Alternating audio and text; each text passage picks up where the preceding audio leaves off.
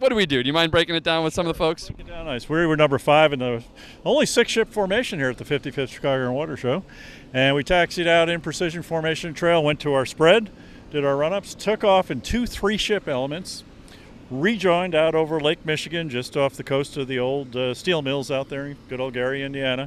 Gorgeous day out over the lake, I'm sure you agree, Brian. Oh, absolutely beautiful. And Skip Aldis, our leader, made a couple of check turns, which allowed us to close using geometry. We fell into our 6-ship position. We call it the 6-ship wedge. You experienced the 6-ship wedge for probably about 7 or 8 minutes as we flew through South Chicago and into the downtown area.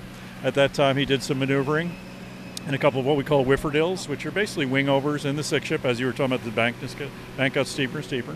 We maneuvered around Navy Pier for some photo ops. Did the whifferdill back around reverse direction at North Beach, which is, of course, the show site tomorrow and the next 3 days.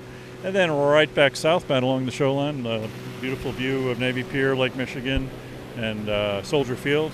I'm sure you got that too. Oh, absolutely. It's beautiful. Gorgeous down there. And then back to Gary. Now, when we got back to Gary, instead of coming right back in, we did a little what we call tail chase or trail formation over the lake.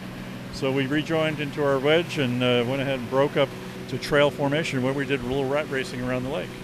And then he called for a rejoin where we have to use our geometry to rejoin in the 6-ship wedge over the field for a whifferdill to initial, each aircraft individually popping out and landing on the downwind.